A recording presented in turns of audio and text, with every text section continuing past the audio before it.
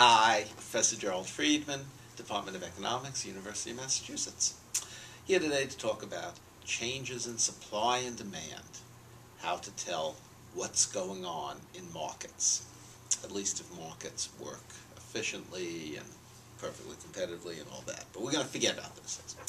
We could imagine 4 situations in terms of changes in price and changes in quantity. You can imagine, for example, a situation where you have a product where both the price and quantity increase.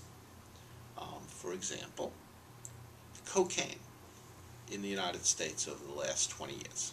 The quantity sold has been rising and prices have been rising. What could account for this? Could it be a change in supply because those nasty people from third world countries selling cocaine in the United States? Or is it a matter of increases in demand because Americans have discovered the joys of getting high on cocaine and addicted and needing rehab, etc.? Well, if both prices and quantity have gone up, then we know that there must be an increase in demand because people are willing to pay more for more. They're buying even more stuff, even though the prices are higher. So demand must be dominating the increase. There may be a shift out in supply.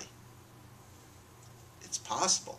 But since prices are higher, we would be expecting, with an upward sloping supply curve, that suppliers will be supplying more. So there may be no change at all in supply. The dominant thing going on is an increase in demand. That's cocaine. Policy implication? Well, stop worrying so much about supply and start doing more about demand.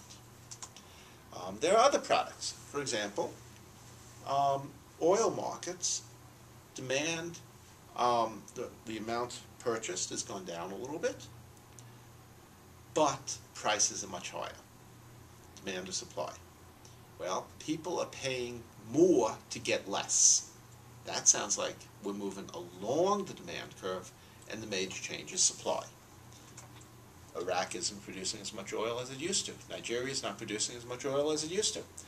More of the change in oil markets is coming from supply than from demand.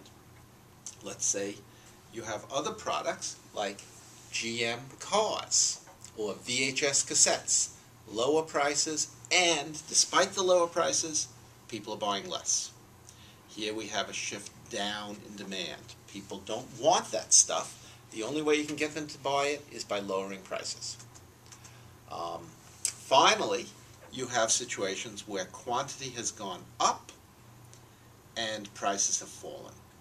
Laptop computers and the flip camera on which Manisha is filming me right now. This camera is like $100 for a nice video camera that easily uploads stuff to YouTube. Magnificent. Of course people are buying lots of them. No change in demand. People would have always been willing to buy these things if the prices were this low. Why are prices so low? Supply has shifted out because we figured out better ways to make microelectronics.